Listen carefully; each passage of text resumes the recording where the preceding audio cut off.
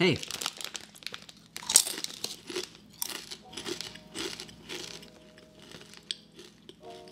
Today we're going to be reviewing the Deity D3 Microphone.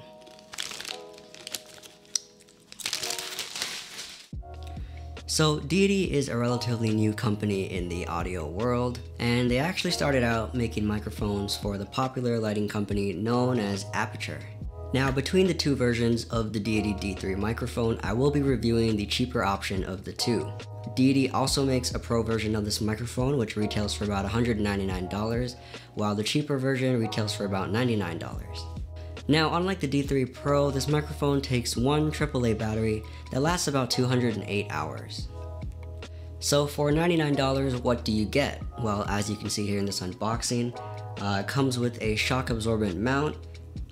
There's also a nice foam cover with the logo on it.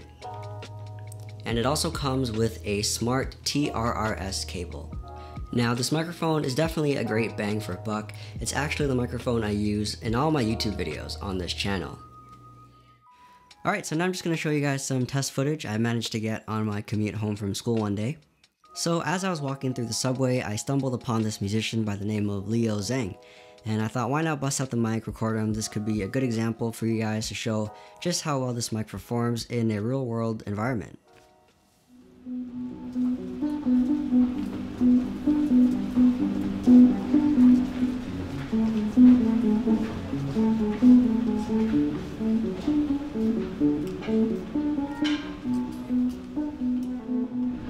People walk by, have no idea who they walk across. All the people got, something to get a big break, right? Mm-hmm. They go on to their own careers, but I've still come back here.